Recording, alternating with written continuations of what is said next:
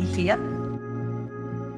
The annual lecture aims to lead conversations that challenge us and our sector to innovate, improve, and embed practices that achieve our vision of an inclusive community where everyone can imagine and achieve their hopes and potential.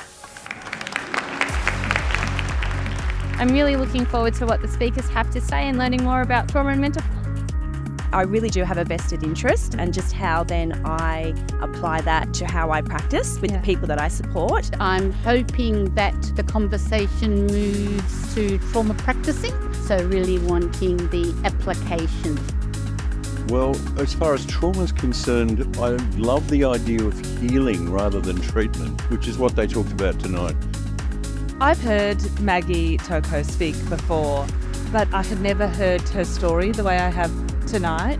It was so enlightening to truly listen to this experience.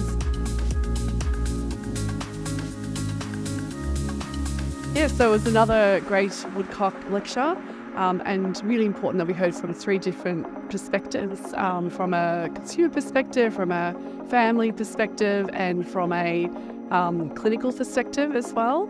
We have a lot of work to do in the trauma space, and that's really been acknowledged, and I think tonight really provoked a lot of thought.